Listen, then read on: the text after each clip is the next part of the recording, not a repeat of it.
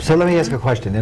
I presume a tourniquet is the right thing to do. No. So that's the thing, is a lot of these things that people used to recommend are no longer recommended.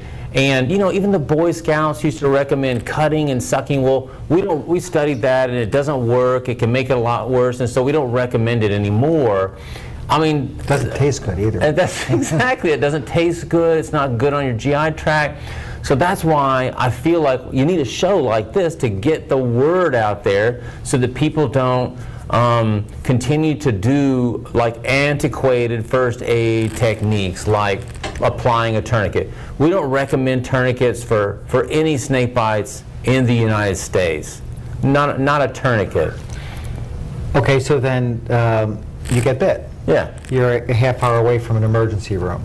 You just hightail to the yard. Nothing you can do at your house is beneficial.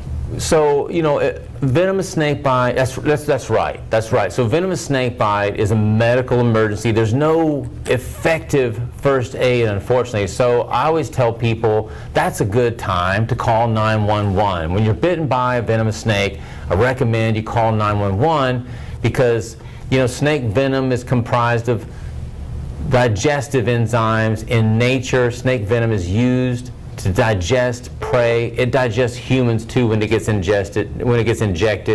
And the sooner you can give anti-venom, the sooner you can stop digestion, and then you can heal from that. So call 911, go to the emergency department, and get treated with anti-venom.